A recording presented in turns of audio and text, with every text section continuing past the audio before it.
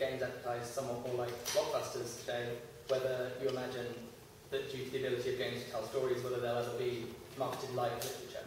Okay, games marketed like literature. Nicholas. There is an age-old debate about whether or not games are art. I mean, of course they bloody are, but so moving on from that, games actually, I don't think, are terribly good at telling stories. They're very good at allowing people to tell their own stories. That's what they're better for. So my preference would be for the games industry to stop worrying about whether or not it's as good as film or as good as books, because it's not, it's different, and that's its joy.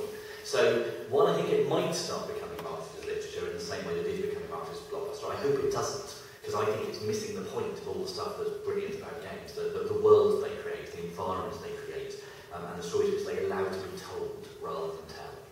Okay, I mean, does anyone else want to comment on this? I've got some things I can say. We had a great debate at City not that long ago between two authors and two publishers, which was fascinating and comes back to the story, because it was really about how stories are marketed. And the two authors, one of them had left HarperCollins because she'd written books which she felt had been wrongly presented as romance or chick lit. And both authors had some extraordinary stories, including involving glitter. And they really glitter and format and all kinds of things, and what they've experienced. And this is a common experience. At least 1 in 10 authors, I'd say, feels that their work is in some way not necessarily appreciated or marketed appropriately, shall we say, by their publisher. So it will never go away. The whole tension on marketing literature, on marketing story, has never been greater, and it's because of this transition we're going through. If you could get it into the chick lit category, as was, though it's in decline, get it into the supermarkets, more importantly, you might have a bestseller in your hands. If you can't, you won't. So we are in a very interesting phase, but it's the universalities of story. You're right, will never go away. Great. Can I Mike on this one. I'd just like to add something. One of my favourite songs at the moment is Mary Shelley. Now, Mary Shelley, Frankenstein was put on as a play a few years after it was published. She had no control over this. She didn't even know it was put on as a play. She arrived back from Italy in London to realise she was suddenly famous. Now, this play, I think, is largely responsible for what we think in the popular mind Frankenstein is, which of course is very far removed from the novel. However, if that play had never been staged, Mary Shelley probably and Frankenstein would have long been forgotten. And I think it's always a fantastic example of marketing. And there the author, by the way, she had no control over it, she had no rights whatsoever. And I think what's happening here, I mean, is that there has been a huge emphasis on intellectual property and the rights of the authors, and everybody has, omnipotent control, really. And so we're shifting slightly back from that, which I think is actually a positive thing, because it also encourages the idea that whatever we create is a communal, product. Great.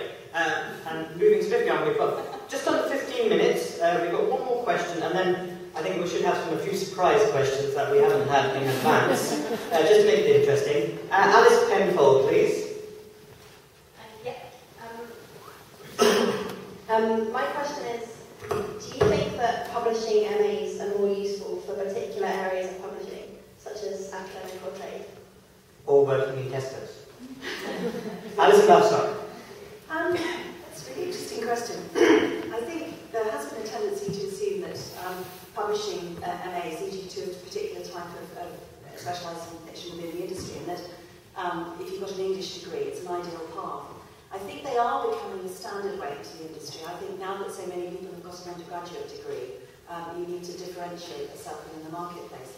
But I think the important thing to understand is that every single profession needs professionally produced information, so that there are routes for people to be publishers within dentistry, within medicine, within engineering. So whatever your path, I think an MA in publishing is useful. Obviously I have a vested interest in saying that, but it teaches you a process and an understanding of a sort of plan that can be applied to any form of publishing. And I think any decent MA will try to give you an understanding of lots of different areas in which that information could be applied. Great. Marianne. Yes, to all of that. And to say, I think there's a sense in which the MAs are truly vocational in the sense of helping you to test your own vocation. And most of the people who come into most of the MAs at the beginning of the year will probably say they wanted to be an editorial in fiction, vast majority of them. And what happens in the course of the year is people discover things they didn't know existed, like rights and marketing, and they might be sat down in an editing workshop and discover that the loneliness of the long-distance editor is not for them, and they can't punctuate. And also they may well discover that what they thought was going to be wonderful about the fiction world actually it's not nearly as interesting as what they might go into in an academic or an educational publishing job. And you can really only discover that by, to some degree, vicarious experience. People like me telling them, that doesn't seem to make much difference. People coming in from the industry telling them, that makes more difference.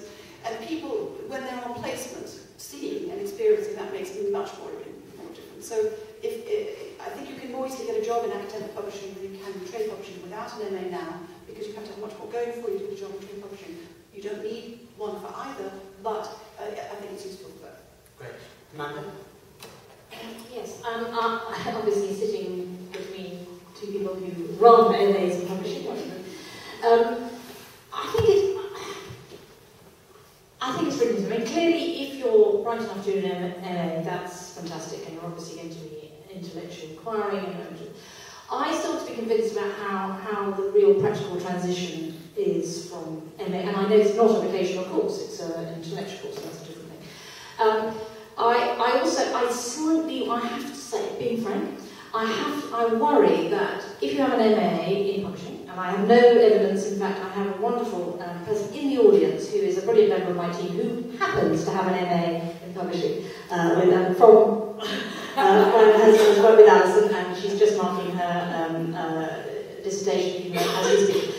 So I wouldn't like to cast nasturtiums in any way about MAs. I just think that what we cannot do is, if we have an MA, and I haven't got one, so obviously I'm jealous, we can't then be far too proud and think we need to be CEO in day 3. And so I was slightly worried by there are lots of jobs that don't accept very, very low wages. Of course, I understand that. But, we have to be honest about how, and I know I sound like a doctor and the junior doctors, and so if I worked hard, then they should all work, 90 hours a week at least on Saturdays and all that kind of thing. But I do think we need to be, I'm sure it's a valuable skill. I think there are huge numbers of characteristics which obviously, as both speakers said, I think that MAs can't nurture. And I think there must be, I need to be sold, to be honest, as a publisher, and I've just said this, the benefits of an MA as an employer, to be frank. Okay, yeah, just very quickly, I think it's important to understand that if you do take an MA in publishing, you will still be competing for entry-level jobs. It doesn't give you a buy across the first level of jobs. The research we've done has indicated that people with an MA sort of rank with people with lots and lots of work experience. That it'll get your CV onto the car and probably get you an interview. But it's all the other things, your flair, your creativity, your ability to think on your feet in an interview. That will, it isn't a guarantee of a job, it's what you add to it yourself. Okay, Meike. Yes, shall I speak? Okay. To be quite honest, for me it makes absolutely no difference if I get a CV from an MA student in publishing or not. In fact, what really makes a difference for me is how you write the first email you send me. And it is quite impressive how many just fall immediately under the table there. Dear Sir, Madam, please find enclosed my CV. And then various variations on that. Now I always think, and that I think partly can only teach you work experience, is to write, for example, research the name, of course, but then also give 2 or 3 compliments. Who are you actually addressing, rather than immediately saying, I like that top you're wearing. Or give me, for me, by the way, if you want to give me a compliment, say you've read my blog, hey, Andrew did that, and he got the job, basically. Read my blog, I didn't say it somewhere. So, and that is, from my own experience, has to do much more with work experience. How do we react to each other? How are we getting something from somebody else? I spend a lot of time also wanting something from other people. And that is to do with just experiencing it over and over again. Okay, I think we're going to take 3 more.